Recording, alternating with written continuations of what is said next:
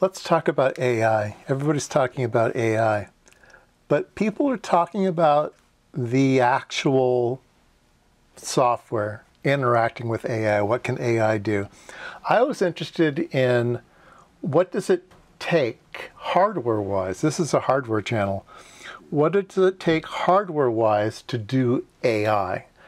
I really don't know. And so I've learned a lot. And I thought it was time to educate people and point them to some places maybe to educate themselves.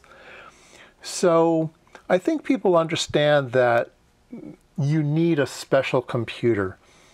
A lot like graphics video games needed graphic cards that were really, really powerful, and these graphic cards didn't have microprocessors. They had what are called GPUs, these generalized purpose units that can do things in parallel, because you're ray tracing a million rays in a video game real time. You need horsepower to do that, these GPUs. And NVIDIA was one of those companies who was already doing graphics things, and they had built some devices that were good to use for AI as well. You could repurpose them to do languages and have a whole bunch in parallel. So how many GPUs do you need? In the early days of AI, you might need 1,000, 2,000, 5,000, something like that. But today, you need a lot more. Things are getting more sophisticated. So a lot of the information is still kind of under wraps. It's all kind of secret stuff. But there is information out there now, and we can talk about that. So, GPU. What is a GPU? Well, it's fancier and bigger than you might think.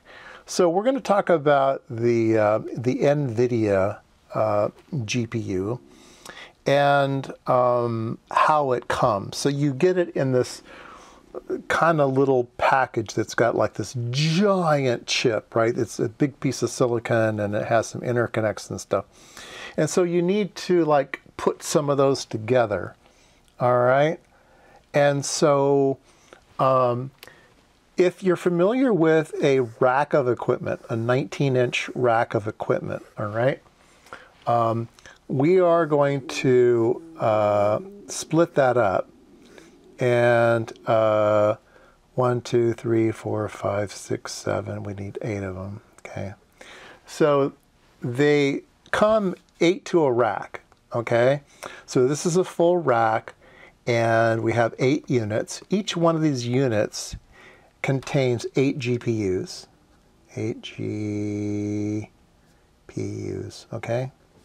Now, the 8 GPUs are all interconnected with one another, and they have a bunch of support circuitry and stuff. They get really, really, really hot. So they're going to have water cooling. Air cooling's not good enough, so they're going to have water cooling. So each unit on the front has spigots, has water spigots, an input spigot and an output spigot. So when you slide this thing into the rack, you also connect the hose. So hose going in, hose going out, and now you have 8 GPUs. Okay, in a rack, we can have 8 of these things. So we have 64 per rack, okay? 64 GPUs per rack. GPUs, okay, that's a big rack, okay? So, they get really, really hot because they require a lot of power. We keep talking about microprocessors and stuff, you know, tens of amps, hundreds of amps. Well, one rack consumes 100 kilowatts of power. One rack, 100 kilowatts of power, okay? So let that sink in. And that is really just to run the rack. The water goes out to cooling systems and stuff. That energy is not included. This is just to run the rack, okay? And the GPUs by themselves don't do anything. You have to have computers that talk to the GPUs, and then the GPUs talk to other computers. So there's an input section that fans out and an output section that fans, and those aren't included in this 100 kilowatts. All right, so we're going to talk about one installation that is fairly public, not entirely public, but fairly public, called XAI, okay, X.AI. It is by the X company, previously Twitter. So Elon Musk wanted to build a supercomputer. And so he built a computer that he calls Colossus. And Colossus has 100,000 GPUs. Okay? So he wanted to build a 100,000 GPU computer. So he looked around for some land and he found it in Memphis, Tennessee. So he built a computer in Memphis. And kind of without permits and kind of without the public knowing about it. Anyway, it suddenly appeared one day. And it is a 100,000 GPU. So one rack, remember, one rack is 64 GPUs. So how many racks do you need to get to 100,000? Well, you need 1,563. You need 1,500 racks of these to get to this. 1,563 racks each consume 100 kilowatts. Okay? And if you add that all up, you get 156.3 megawatts. Okay? And remember, that's just for the GPUs. There's a whole bunch of other things. And you can basically, very, very, very conservatively, you could say you need 200 megawatts of power. I think that's lowballing it. I think it's going to be much, much higher than that. It's probably more likely to be around 300 megawatts to do everything. And then depending on what else you have going on, you might need a little bit more than that. Okay? So, how much is 156 megawatts? Okay? An average city with 100,000 people is about that much. So you're looking at about a 200,000 population city, the energy consumed by a city.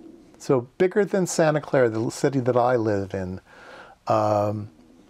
bigger than Boulder, Colorado, big, you know, it's consuming that much power. Yeah. So, where do you get that power? Okay. We're talking a quarter of a gigawatt, right? How do you get a quarter of a gigawatt? You're not just going to go plug in someplace. It's not going to work.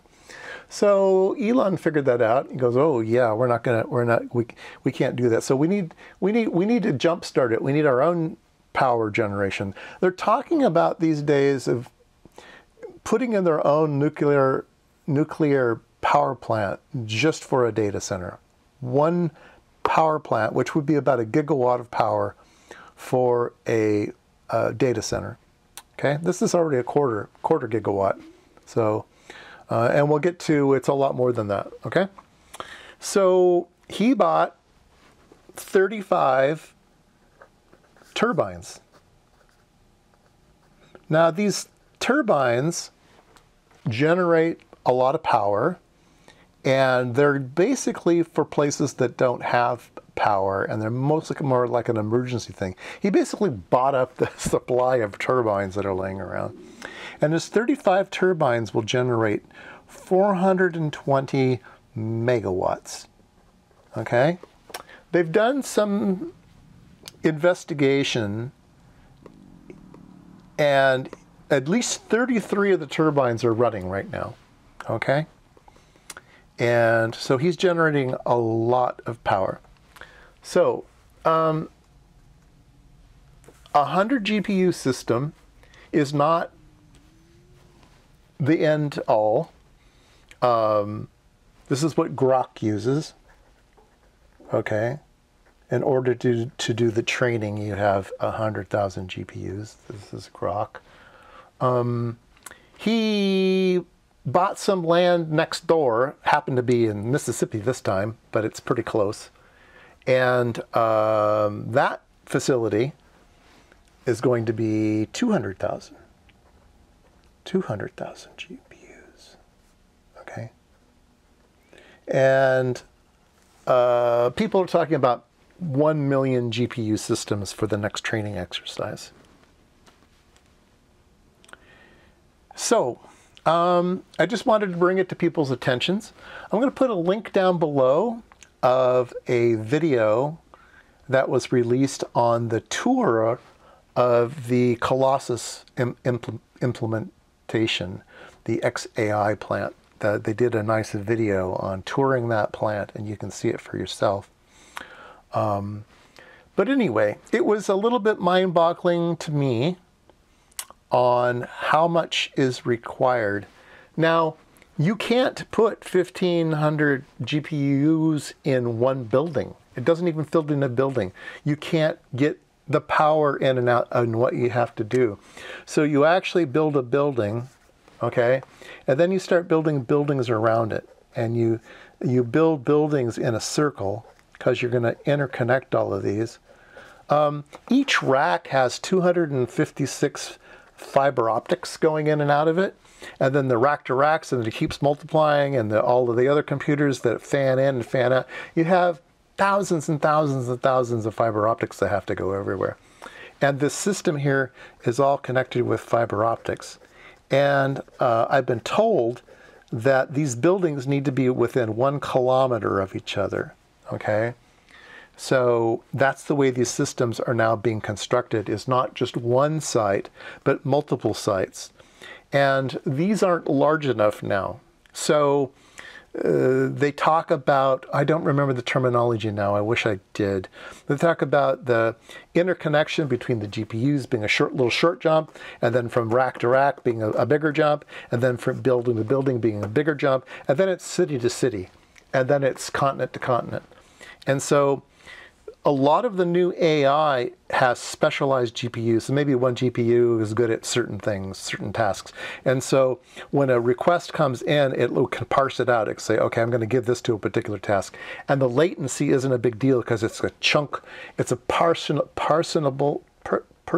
anyway, it's a chunk that you can cut out, parsable, right? Yeah, that you can send out somewhere else. So that might be sent to Norway and crunched and then brought back or something, right? So these big, huge data centers will appear everywhere, and people will be starting to share and stuff. So anyway, I hope you learned something if you didn't know about it already. 100,000, 200,000, 1 million GPU systems, 1 gigawatt of power. These are their entire cities being built and consuming a lot of the Earth's energy and temperature, warming, and all that other kind of stuff. There you go.